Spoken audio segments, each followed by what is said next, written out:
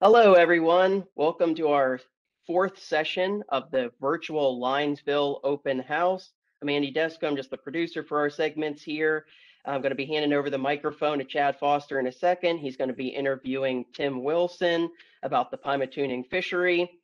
And just as we're getting started here, I'd like to remind everybody about our social media policy, our user policy. Please keep your questions relevant to the topic. If you have other great questions about fishing or boating in Pennsylvania, you can go over to our website and check the fishing hole account. Or, if you have a question that does end up in as a status update underneath this piece presentation, we'll try to get back to those and answer your question as soon as we can. Just like to take a minute and talk to everybody about our Huntfish PA app and our website.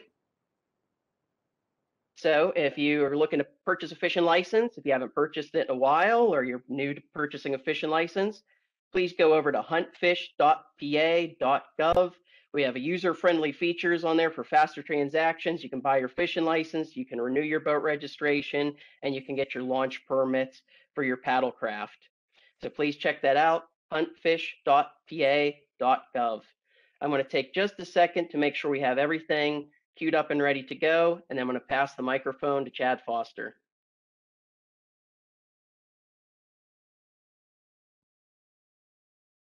Okay, Chad, when you're ready, take it away. Thanks, Andy. Welcome, everybody. This is a segment that we're going to talk to Tim Wilson, the Area 1 Fisheries Management Fisheries Biologist for the Pennsylvania Fish and Boat Commission. He covers Pymatuning, some Presque Isle Bay, and other water bodies here in northwestern PA. So thank you for attending this, Tim, and we appreciate you taking the time to answer some questions after we watch this video. So this is going to be a video on the different species in Pymatuning, and we hope you all enjoy. Go ahead, Andy. My name is Tim Wilson. I'm a fisheries biologist with the Pennsylvania Fish and Boat Commission. My presentation today is on the status of fish populations in Pymatuning Reservoir. Let's get started. Pymatuning Reservoir was built in 1933 to supply cooling water to the heavy industry in Sharon. The lake encompasses about 14,000 acres and straddles the Pennsylvania and Ohio state line.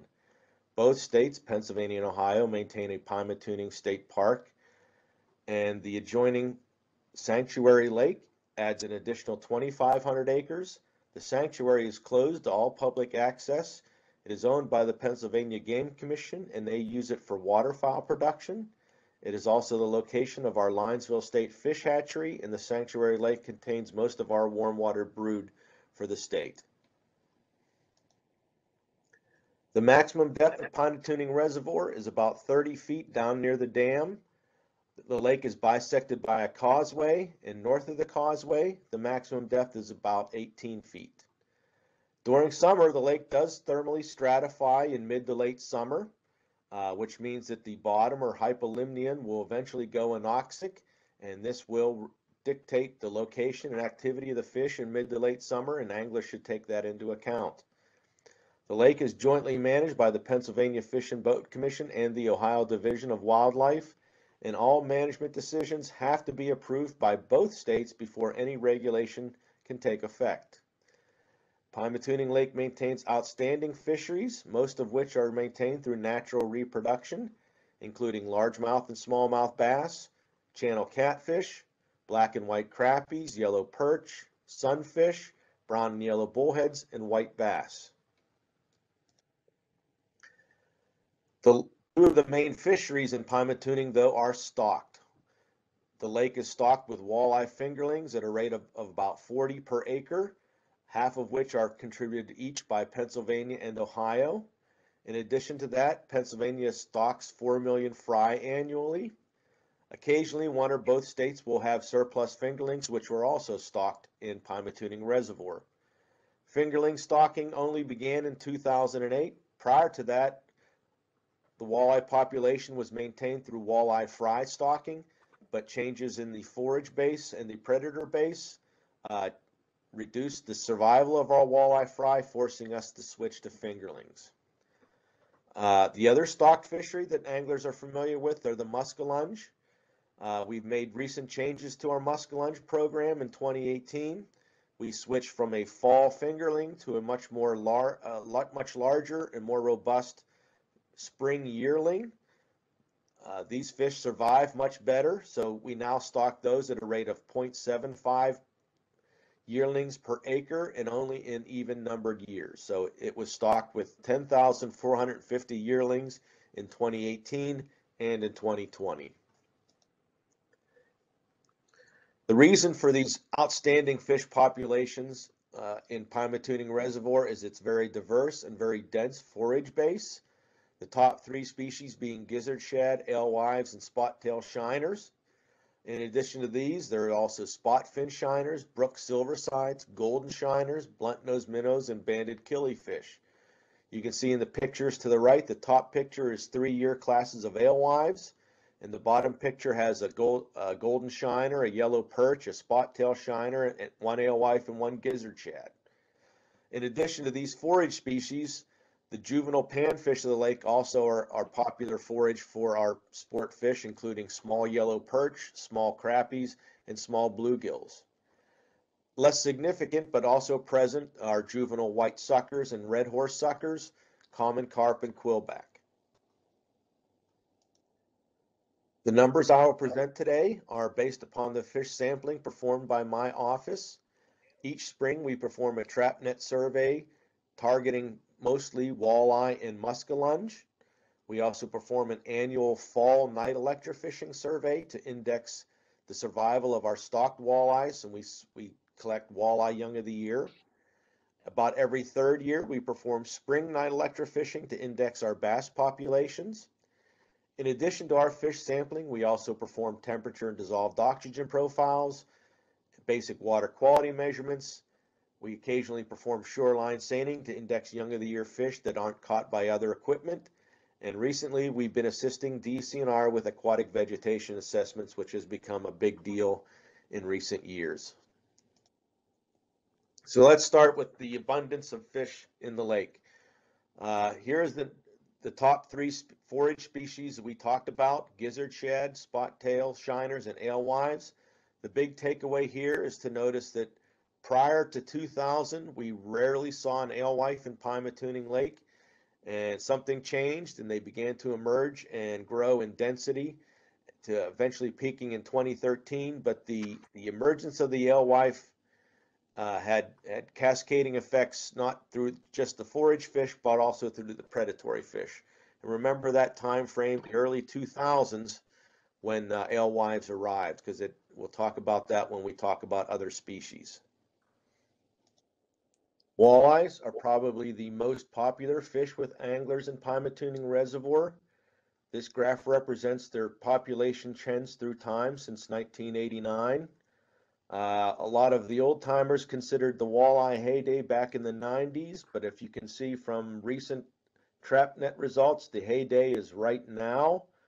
Not only has the abundance of walleye changed, but many of the key characteristics of the population have changed. They grow faster, they live longer, and the average size has increased from 14 inches to around 18 or 19 inches these days. And the thing for anglers to remember is the tactics that catch 14 and 15-inch walleyes are not necessarily the best tactics to catch 18 and 20-inch walleyes. They utilize different parts of the forage base, and often they school by size. So if what you're doing is catching small walleyes or not catching walleyes at all, change your tactics. Go to a bigger bait, a faster moving bait, and change location. But right now, like I said, the heyday for walleye fishing is right now. Well, how did we get here with walleyes? As I've stated, for years we stocked walleye fry, and walleye fry produced outstanding populations. However, with the emergence of alewives in the early 2000s, alewives again are a known predator of walleye fry, which really reduced the survival of our stocked fish. Beginning in 2008, we switched to stocking fingerlings, and in addition to the stocking of fingerlings and the changes in the forage base, we are now getting excellent returns on our walleye stocked fingerlings. And the high point is, if you notice, 2019 and 2020, we have two outstanding year classes entering the fishery, which means in 2021 there are a lot of 8 to 14-inch fish in the system, but in the future those fish will mature to legal size, and walleye fishing should be really good for the next several years. While these fish are sublegal, if you catch them, please release them gently. They're the future of our fisheries. Our other fishery maintained through stocking is the muskellunge fishery. If you have been fishing for muskellunge and Pymatuning for many years, you'll probably recall the collapse of the population back in the late 80s and early 90s due to the introduction of red spot disease. Since then, we have improved our fingerling stocking and now our yearling stocking, and you can see that the population has rebounded through the 90s and 2000s and has kind of hit a peak. We expect the stocked yearling to continue to improve the fishery, and so we expect the muskellunge fishery to improve in both quantity and quality through time. Perhaps the second most popular fishery in Pymatuning Reservoir is for black and white crappies. You can see through their population trends through time that, again, may or may not be related to the emergence of the alewives, but prior to 2000, we know that crappies were a prime forage for the walleyes and the bass. Once they started shifting to alewives as a forage, the crappies saw a release from predation and have increased in abundance and quality through time. At that point, we noticed a very high angler use and angler harvest of crappies, and so in 2017, we instituted panfish enhancement regulations for crappies. So crappies in Pymatuning are now regulated with a 20 fish creel limit, all of which must be over 9 inches in minimum size. This has not, it's too early to tell if this has produced positive results, but we know the anglers are very receptive to the new regulation, and crappies remain a very popular fishery in Pymatuning. Again, very similar with the yellow perch. The emergence of the alewives and the shift in predation released the yellow perch, and they have gradually increased in density. The increase in quality is a little bit slower to happen. Anglers are harvesting a large number of yellow perch, but the population is as good now as it's ever been, and they've become a very popular fishery now, where 30 years ago they were almost unheard of. We see with bluegills perhaps a slightly different trend in abundance over time. Prior to 2000, they were quite abundant with good quality, and then they went through a rather long period of poor quality and poor abundance. But then again, perhaps a change in forage or a change in predation resulted in a rather large increase in abundance and quality of bluegills, and they are again a very abundant and good quality fishery available to anglers.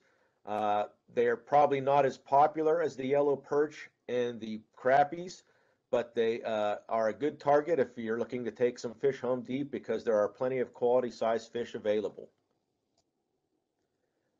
Bass have changed dramatically over time. When Fisheries Management Area 1, which manages the lake, was created in 1989, the bass population was dominated by smallmouth bass and had a rather small component of largemouth bass.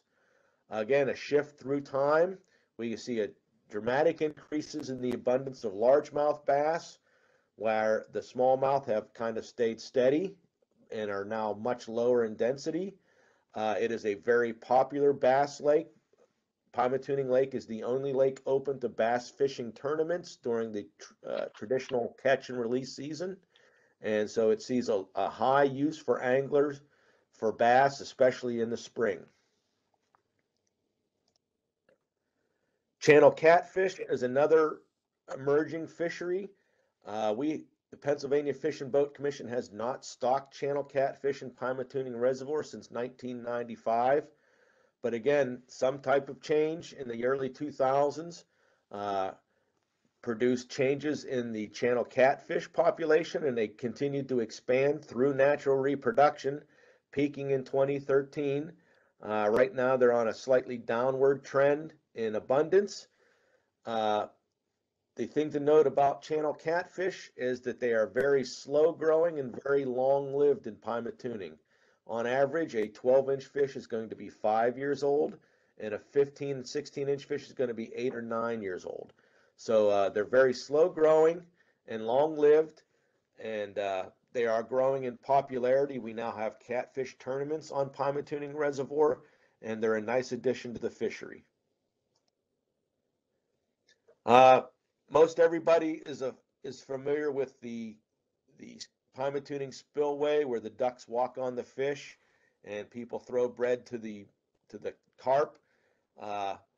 Things have changed for carp over the last 5 years, starting with 2017. The arrival of a koi herpes virus killed a substantial portion of the carp in the lake. And then a second virus showed up in 2019, carp edema virus, and that killed even more carp. This reduced the overall density of carp in Pymatuning, which also resulted in faster growth and larger average size. So if you go to the Pymatuning spillway now to feed the carp, it will look somewhat different than what you see in this picture. This picture was before the mortality events, and you can see a lot of small carp. Now there are fewer carp, but they are much, much bigger, and there are still a lot of them there, but not quite in the density you see in this picture. Habitat improvement, a joint effort between the Pymatuning Lake Association, the Fish and Boat Commission, and the Ohio Division of Wildlife has resulted in the placement of hundreds of fish concentrating structures throughout the lake over the last 25 or 30 years.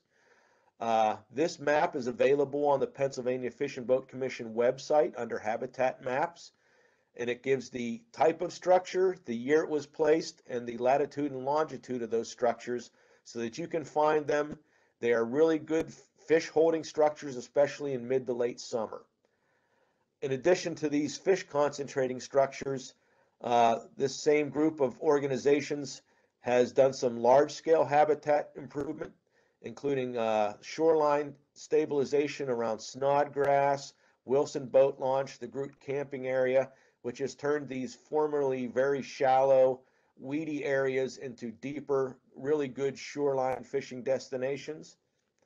And like I said, if you need that map, it is available on the Fish and Boat Commission website. And perhaps our biggest challenge in management right now is the arrival of multiple aquatic invasive species in Pymatuning Reservoir. The two big ones right now are hydrilla, an aquatic invasive plant, and white perch, which is a fish from the Atlantic drainage and has been introduced in various parts of the state now. They are present in Lake Erie and in Kinzua Reservoir. Hydrilla, the state park has spent quite a bit of money trying to control hydrilla, and they finally have it mostly under control, but it will require constant vigilance to keep it from becoming the nuisance that it has the potential to be. It can really interfere with fishing and boating, and it is quite poor fish habitat when compared to other aquatic plants. The white perch are known predators of the eggs of some of our more popular sport fish. When they end up in reservoirs like this, they have a tendency to stunt, and so basically they become little bait stealers that are unattractive to most anglers. If you know how to identify white perch versus the native white bass, remember that there is no limit, no size limit, no creel limit on white perch, and feel free to kill all that you catch. But make sure you know how to identify them before you do that. Other species that have been introduced over the years: bowfin, alewives, which we've talked about, Chinese mystery snails. A new plant which has a very big potential to be a negative is a European frogbit, Eurasian water milfoil was the predominant plant in Pymatuning before hydrilla, and it is reemerging. If you've seen a big bushy plant in shallow water, that is another invasive called southern naiad. And in certain areas, curly leaf pondweed is also present. The introduction of these species has the potential to change the food web, the predator-prey relationships, and be real hindrances to angling and boating. So we again ask that you clean all of your gear when coming to or leaving Pymatuning Reservoir. Thank you very much for listening and watching, and we'll now go to an online discussion where I'll be able to answer your questions. Again, thank you very much.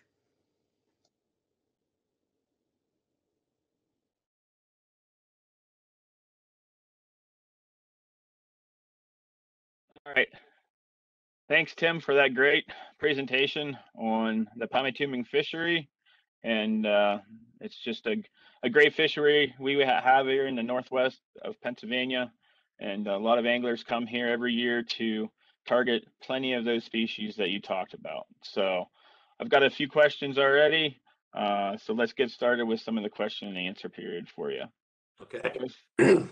So if someone in college or just really looking to change their career, wanted to get in with the Pennsylvania Fish and Boat Commission, possibly as a fisheries biologist, what advice do you have to give them?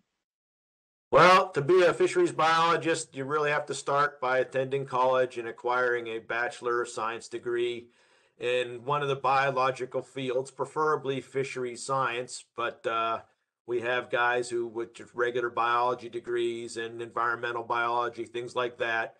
And getting as much varied work experience as you can while you're getting your degree. Spend your summers.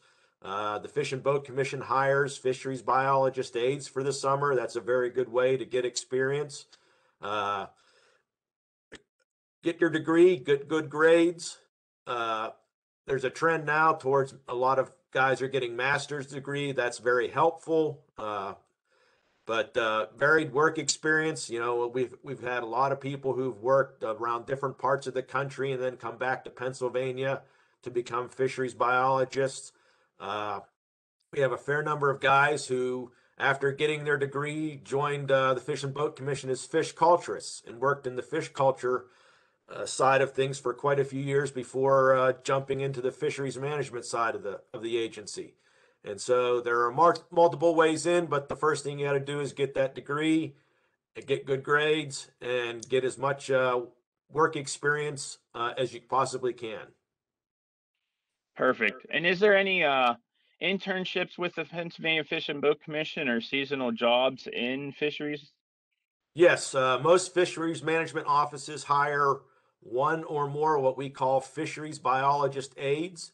It is a paid position that lasts approximately 20 pay periods, 5 months, and you get to work in a fisheries management office, and you'll be standing right next to me doing everything I do for the entire field season. And so that's the best way to get to know the Fish and Boat Commission, and it's how we get to know you. And a large number of our biologists spent some time as a fisheries biologist aide earlier in their career with the Fish and Boat Commission. Some offices also offer unpaid internships if that's something you can afford to do and want to do and get some experience with the Fish and Boat Commission. You can volunteer, and again, you'll be doing lots of field work right alongside the biologists. Perfect. That's what I was thinking, but I wanted to definitely elaborate on that a little bit. So Pymatuning Reservoir is known by anglers for having several good fish populations such as muskie and walleye and crappie and largemouth bass. In your opinion, which one draws the most anglers to the area and why? Far and wide, it's the walleyes. Outside of Lake Erie, it's probably the densest walleye population in the state, and it's probably the best bet you have for catching a limit of walleyes. So that draws the most anglers. And if you're going to fish for walleye, you really need to target them when they're most catchable, which is spring, early summer, fall, and through the ice. They can be a little tough to catch at the height of summer, say late July and August, because the lake does get very warm and it does stratify, which means that there's a thermocline, and the water below the thermocline will go anoxics, and so they're kind of trapped in that warm water layer, and they can be rather difficult to catch when the water gets very, very warm. So basically right now, it's April 15th or so. It's a little early this year, but the walleye appear to be done spawning and are now spreading out and turning on to their typical spring mode. And they should be foraging very heavily, and they should be their most catchable right about now for the next month and a half to 2 months. Very good. That's an excellent point to help out all those anglers out there that target walleye, especially in Pymatuning.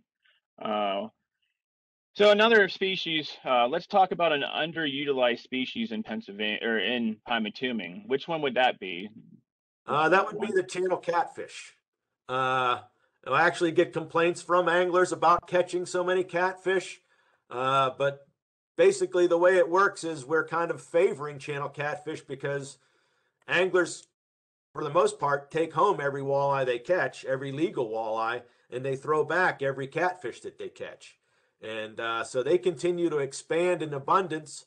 They're getting quite large in size. The average size is probably over 20 inches now. We had one net this week that had three channel catfish over 32 inches in it. So there's quite a number of fish out there. I encourage people to utilize them. I eat the ones that I catch. So if you know how to prepare them, they are quite good to eat.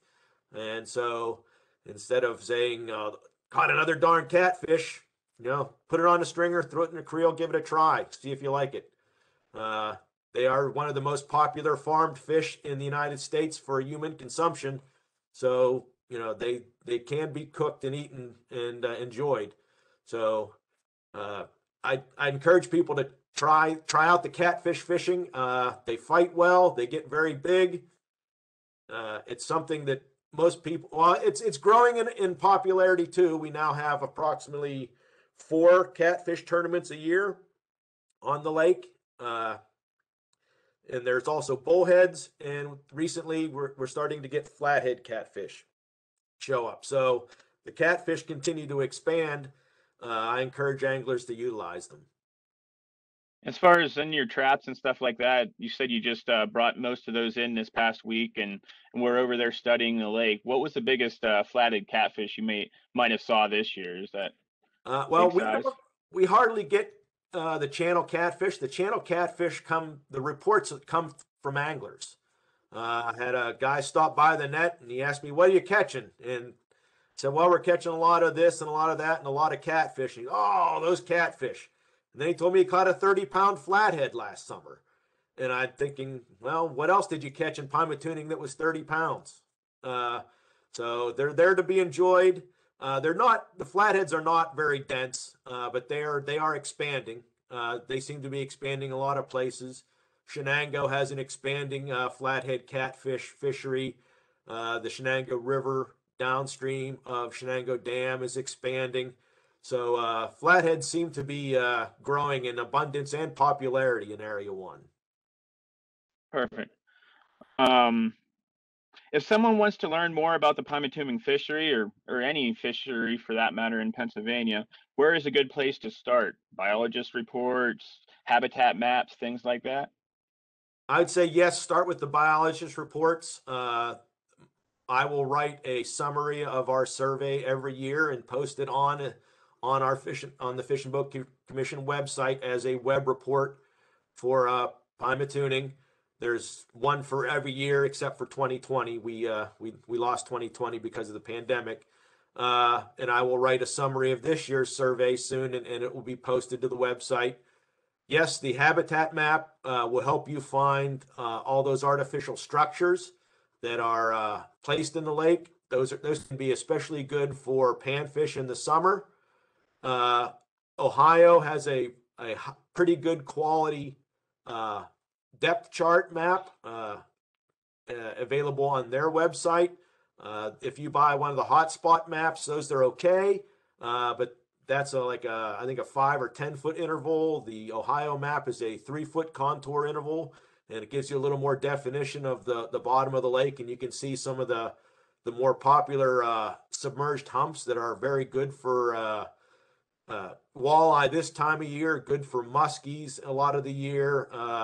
You can see the shallow bays and where the lotus are, which is some of the prime spots for crappies. And so, yes, maps are very helpful. And I always say if you can go fishing with somebody who knows Pymatuning or somebody who's an expert or very good at catching a particular species, that is an outstanding way to learn how to fish for. If you're not familiar with walleye, go with somebody who knows how to fish for walleye, and that's probably the really best way to shorten the learning curve instead of trial and error. I gotcha. What do you enjoy most about your job as a Area 1's fisheries biologist, and what are some of the things that you're least favorite about? Well, I mean, the fun part is handling all the fish. I mean, it's really exciting to go out and see what's in each and every trap net every day. It's really cool to see what comes up as we do our electrofishing runs, pulling a seine, seeing all the fish species that most people don't even know exist, or backpack electrofishing in a stream and finding a wild trout where we didn't think wild trout existed or didn't know. And so that part of the job is still just as exciting today as it was on the very first day. The less exciting stuff is, once we get done with our field season, all that stuff has to be written up, analyzed, and turned into reports and submitted. So you spend almost as much time behind the computer in the winter as you do out on the water in the summer. So it's part of the job. You have to be competent at it, and you have to know the math and the statistics and all the basic biology. So you can't do the job unless you can report the results to the public and to your supervisors. Yeah, I've been out on the boat with you several times over the years, and also with Brian Ensign, and helped you with trap netting and electroshocking, and I've seen firsthand exactly the amount of work and the amount of passion you guys have for doing the job that you do for all the anglers across Northwest PA and surveying all these fisheries that we have. I mean, we're lucky to have Prescott Bay in our backyard, Pymatuning, and all of these lakes that are just tremendous fisheries in this part of the state. So we appreciate all the hard work that you and your crew do for the anglers of Pennsylvania. We're all fishermen too, so we're kind of working for ourselves. I have a vested interest in seeing quality fisheries in my part of the state. Exactly. A couple more questions that I came up with earlier, and then we'll jump over to those ones from Facebook. So, what's the biggest challenge in managing the fishery in Pymatuning Reservoir? I think I mentioned it. It's the biggest challenge is aquatic invasive species. What anglers really would most want is for the lake to stay the same from year to year to year. But every time one of these invasive species is introduced, it makes a change to the fishery, particularly the alewives. They change the entire food web in the lake, and it was beneficial to some species, not so beneficial to others. Like for the walleye, it turned the walleye. They ate alewives, so they used different habitat. They had a different forage, and anglers couldn't find them, and so it actually made them harder to catch. And so there's more walleye and there's more legal walleye now than there's probably ever been over the last 5 years. And but angler catch rates are actually down a little bit because they are harder to catch because they're very well fed and they're utilizing habitats that we're not really proficient at fishing. When they're out following schools of alewives, that's a hard target to catch. When they're associated with the bottom when in feeding on perch, they're pretty easy to locate. You can drag a night crawler or a fathead along the bottom and you can catch walleyes. But nowadays, that habitat is dominated by perch and catfish, and you can catch walleyes that way. But but if you're just targeting walleyes, perhaps trolling lures in the upper water column, trying to find those schools of shad and schools of alewives. So every time an invasive species shows up, it causes sometimes small, sometimes big changes in the overall fish community. And we wish we could keep it the same way year after year, but we're trying to maintain walleye fisheries. Like we showed, we used to stock nothing but walleye fry and got outstanding walleye populations out of those fry. Now we stock a few fry, but perhaps maybe 4% of the fish in the lake are the result of fry, and the vast majority are fingerlings. And fingerlings are more expensive and harder to produce, and we're at max capacity at our hatcheries. So we're lucky to get the fingerlings that we do in Pymatuning, but that's what's necessary to maintain the fishery in the face of these aquatic invasive species. If you saw what hydrilla was doing on the south end, where I would challenge, some of it was you couldn't even run a kayak through. It was so dense and so thick that even a kayak paddle would get bound up in it. You can't fish in it, you can't boat in it. And so, we spent a lot of time and money getting, or at least controlling hydrilla. And if you fished here 30 years ago, there was one patch of lotus in the lake that was in the same spot. For some reason now it covers huge swaths of the north end and is expanding. So the aquatic invasive species are making it very difficult to maintain quality fisheries, at least some of them in the lake. So Jared mentioned this in one of the previous segments yesterday, and he talked the difference between bowfin, which is a native fish species that we have in Pennsylvania, and the snakehead. Right. Obviously, bowfin are in Pyme, and they are native fish species, correct? They are native. We believe they are native to this area. We're positive that they're native to Presque Isle Bay. We're having special archaeologists whether or not they're native to this area, this drainage. They probably are, and so we treat them as a native species. However, up until about 5 years ago, they were not present in Pymatuning Lake or Pymatuning Sanctuary, and now they're showing up with regularity in both waters. They are, say a prehistoric fish, but they're only one single species in the genus, and if you look at a picture, they really, other than a long dorsal fin, they don't really resemble snakehead, but different coloration, totally different head shape, and but if you do catch a bowfin, I would not consider them good to eat. I tried it once up in New York. It wasn't good. So they're more of a catch and release fishery. They do fight very well. They do take artificial lures and bait. They are mostly a scavenger. So they eat a lot of dead stuff off the bottom, and so dead bait can be very effective for bowfin. They do have a pretty serious set of teeth on them. So if you want to handle them, you should be careful handling them. And their mouth is almost all solid bone, and so you have to have extremely sharp hooks and probably a steel leader if you want to target them regularly. They're also, as you know, abundant in Conneaut Lake and Geneva Swamp. They have expanded throughout most of the French Creek drainage since they first really started to expand, and so you can get them in LaBeouf Lake and LaBeouf Creek and most of French Creek and any waterways that are connected, Sugar Lake, things like that.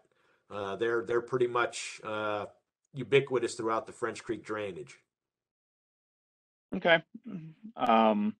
Colton from Facebook asks, why not stock walleye in lakes like Foster Sayers? That lake would be an excellent walleye lake. Can you give a short, brief description as to what you're looking for when you're stocking with walleye and the walleye plan? Just a brief overview. Well, the thing with most of the waters in Pennsylvania, we have experimented with walleye stocking in the past. and and I'm pretty sure we've tried it in Foster Sayers Lake. I just call it Sayers Lake. And it probably, the reason it is no longer stocked is because survival was not sufficient enough to continue warrant stocking. We have a minimum catch rates that stocked fish have to maintain in our nets or through electrofishing to remain in the program. It's not cost effective to stock 50,000 fingerlings and have just a very minor fishery result. So when we stock, we're looking to create a fishery that anglers can target. I can go there, fish for walleye, and expect to catch a walleye. And so I believe we've tried Foster's Sayers Lake in the past, and it probably did not result in a fishable population of walleye. That's also a bit of a special case because of the extreme drawdowns and other things that are going on there. But if you really want to know for sure, you need to call Jason Detter in Fisheries Management Area 3, and he can explain to you how he manages Sayers Lake and explain to you why or why not he would want to stock walleye fingerlings there. Okay. Thanks, Tim, for that answer. Pauline from Facebook writes in, is it possible to stock spotted bass in the Allegheny Reservoir? I know it's not your area, but has the Fish and Boat Commission ever considered stocking, say, the spotted bass in any waterways? I don't know the answer to that question. I know it's spotted bass are very rare in Pennsylvania. Whether or not they would be native or a suitable candidate for Allegheny Reservoir, I can't tell you that. That would be Brian Ensign, who manages Kinzua Reservoir and or our warm water unit, as to why if spotted bass are a suitable candidate to be stocked in Allegheny Reservoir. Okay. You discussed about the bass shift in Pymatuning, whereas in the early 90s it was smallmouth, and now it's all largemouth pretty much. Do you have an idea as to why that is? What changes maybe over the years has resulted into that shift? And can you elaborate? Well, it's more speculation on knowing the preferred habitats of the bass. Over the years, Pymatuning has become more and more weedy. There's a lot more aquatic vegetation than there used to be, which is a preferred habitat for largemouth bass. If you look back at the numbers, the smallmouth bass haven't really declined all that much. It's just that the largemouth bass have really dramatically expanded. I still catch, and most anglers who fish for bass still catch pretty good numbers of smallmouth and some big individuals. And so they're still there in good numbers. It's just that the largemouth bass have really taken off with the change in habitat that prefers largemouth bass. The aquatic vegetation, they're really good at eating bluegills and other fish that inhabit the vegetation.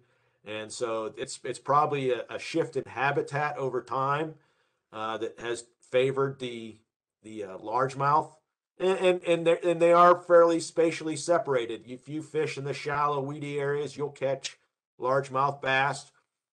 I fish some of the more, in fact, weed-free areas that have a rocky bottom, and I catch a lot of smallmouth. So if you target the right habitat, you'll catch the particular bass that prefers that habitat.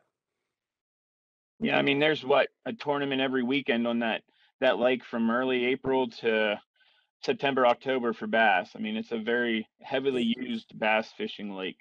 In reviewing the special activity permits, there's as many as 3 or 4 bass tournaments per weekend through the traditional catch and release season. It's the only lake open to the bass tournaments from when bass season closes to when it reopens in June.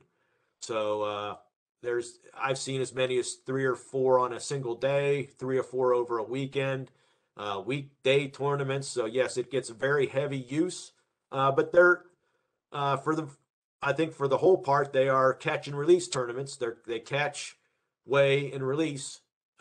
So there's as long as the water temperature is appropriate, most of those fish do survive. And so it is it continues to expand. I don't know if we've seen the peak or not. We hope to sample the bass population this summer and see what if there's any continued growth in either one of the species. All right. Yeah, I mean, bass fishing in Northwest PA is awesome here this time of the year, and then also throughout early summer to midsummer to late. I mean, there's so many good fisheries up here, and just glad to have those in our backyard. So, what advice can you give anglers that are, trying to improve their fishing success in Pymatuning, no matter what fish species they're targeting?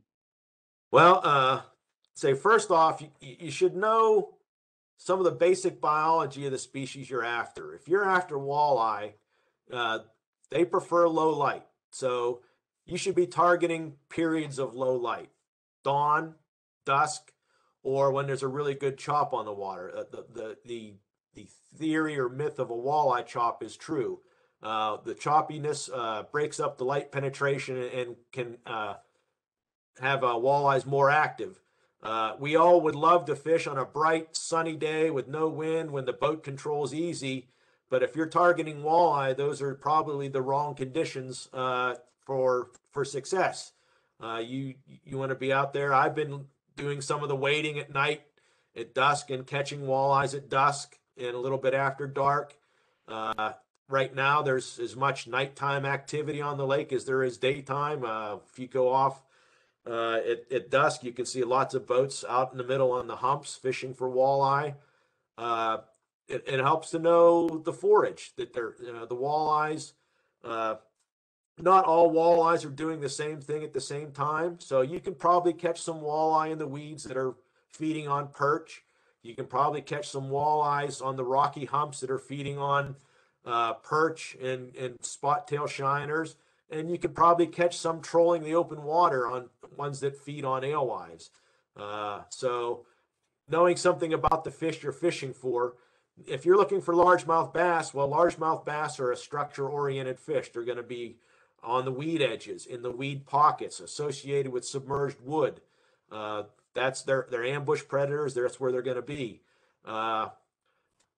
Crappies, we know that very early in the spring, they seek out warm water. So they look for the shallow bays with warm water in late March and April.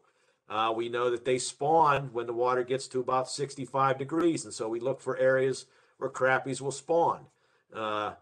At Pymatuning, it's not a real secret, because if you see where the packs of boats are, they're there because they know where the fish are. If you're, if you're after muskie, well, muskie, they eat a lot of the suckers and the carp and other bigger cylindrical forage. So that should tell you, what type of lure to use and what type of habitat to target. So if you're fishing for walleyes, it really does make a difference if you can show up very early in the morning or show up later in the evening and fish the dusk and dark bite. For crappies, it really does pay to have a temperature gauge on your boat, so you can find the shallow bay that's 4 or 5 degrees warmer than the main lake, because that really does pull in a lot of crappies. Looking around the edge of the perch really like to live in the weeds. Find the weed beds, the outer edge of the weed beds, and you can catch large numbers of perch. So knowing the habitat that the fish are after prefers can kind of steer you to where the areas of the lake you should be targeting. Awesome answer, Tim. As far as the muskie go, have you seen a lot in your trap nets here this couple last weeks that you were out on Pymie? Have you seen a good return? I mean, I know that water temperature had to be warmer than it's probably been in several years this time of the year. So what kind of fish did you see in your nets? And I know you'll be able to tell us more in depth later, obviously in the fall when you write your report and do all that, but any heads up on kind of what you're seeing from this latest pool? Well, first impressions, the fish that were stocked in 2018 experienced outstanding survival. We caught a large percentage of our catch was 28 to 32 inches. And if it holds true, I won't know for sure until I look at the scales and determine the age. But if it holds true to the past, those are probably 3-year-old fish that were stocked in 2018. And there is a lot of them out there. We started to catch the bigger green and ripe females right at the end of our survey. Right now, the hatchery is out collecting their brood stock in the main lake, and they are getting really high numbers of larger females and muskies in general. The population appears to be very dense. We're out on the water, talked to some muskie fishermen. How many did you catch today? 3, 4. One guy said I caught 14 one day last week. So the number of small muskies is very, very, very high. The bigger fish are still there. We did see a little bit of active red spot, but that's always been present. So the fishery is in outstanding condition, but with a lot of small fish, which means the future is probably pretty bright when those fish grow, if they continue to grow at the average rate for Pymatooning. And you could say the same thing about the walleye too over the last few years, just the outstanding returns on those younger ages of fish that will be good for the future years.